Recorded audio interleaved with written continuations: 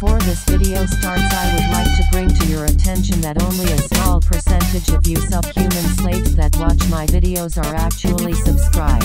Which is fucking disgusting considering I'm the best YouTuber factually and y'all should be worshipping me.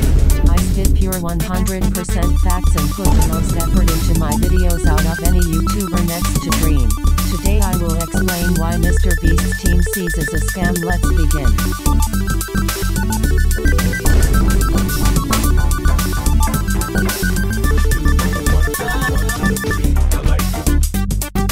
As we all know, Mr. Beast already has a history of giving out fake money, and faking videos in general. He used to make fake watching for 10-hour videos which were so blatantly lewd. You brainwashed Mr. Beast fans need to use your fucking brain. How the fuck is one piece of trash gonna be removed from the ocean when you donate? It's literally impossible. The money will be going to Mr. Beast's and Mark Rober's bank accounts.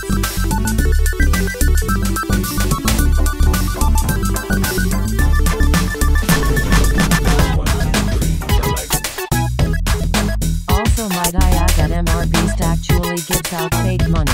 He even admitted it on Drama Alert, but then afterwards made up some bullshit about writing a check for them off camera, which anyone with more than 2 brain cells knows that's a complete fucking lie. Here, watch this.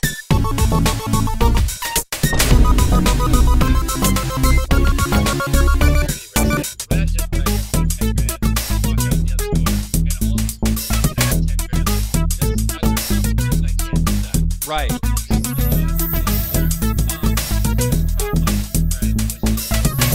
You can't make this shit up. He literally admitted to using fake prop money. He admitted to faking videos. If you think he had real content, you're either mentally challenged or a 5-year-old. He fakes his videos, therefore team sees as a scam. It's sad how Mr. Beast has tricked innocent YouTubers that can do no wrong like Dream and George Not Found into promoting his garbage scam.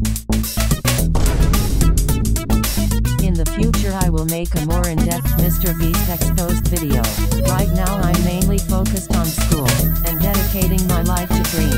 Subscribe to my channels, like the video, follow my Twitter, join the Discord, and do all of the above for God himself, Dream as well as me, or you're going to hell like black quote-unquote people.